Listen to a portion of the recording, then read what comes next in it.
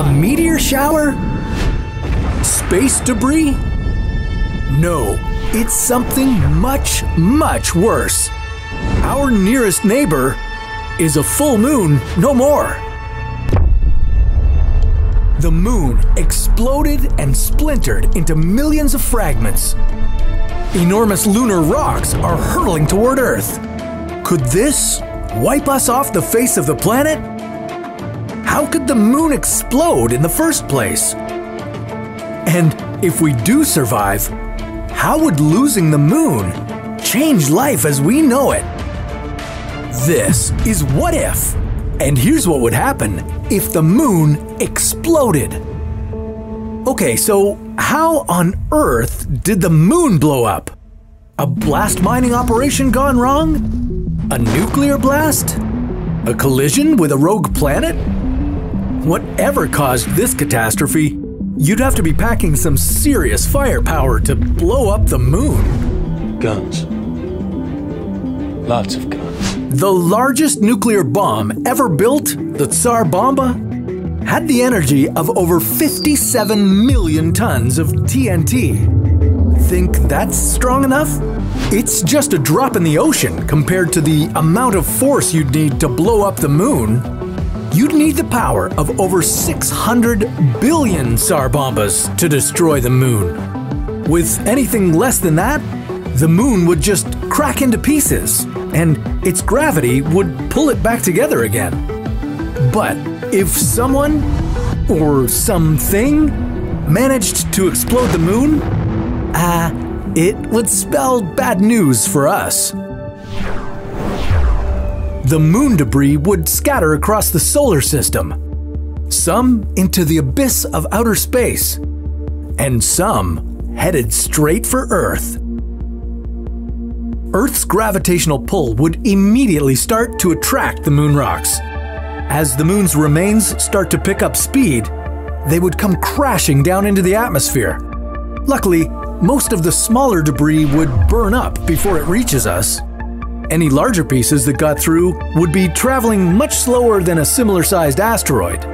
The damage they'd cause wouldn't amount to much. But is it just me, or is it getting a little hot in here? The moon chunks aren't causing much damage, but the endless barrage of debris on our atmosphere would start to heat up the Earth.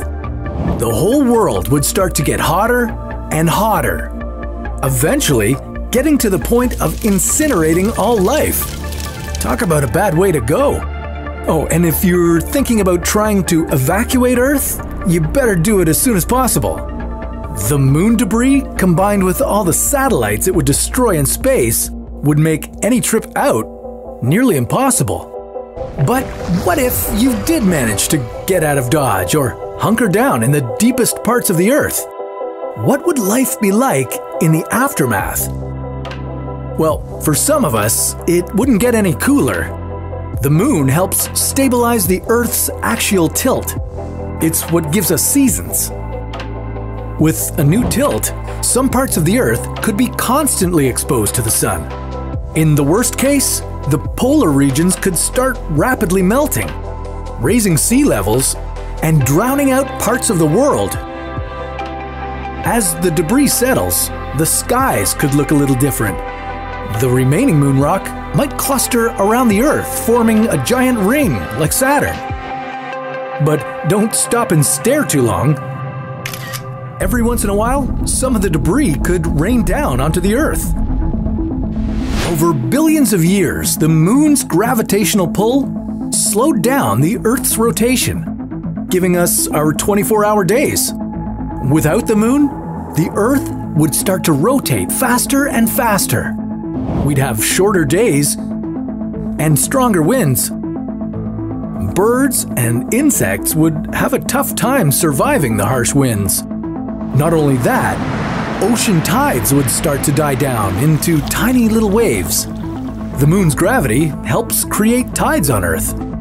Bummed out that you can't rip some gnarly waves anymore? Well, dude, there'll be a much bigger problem. It would wipe out all of the sea creatures that rely on the tides and ocean currents for survival. Our whole world would be literally flipped upside down. The Earth would burn up, our days would be shorter, and the moon wouldn't be there to light up the night sky. Now that we know how devastating it would be if the moon exploded, what if, instead of having no moon, we had two? Well, that's a story for another What If.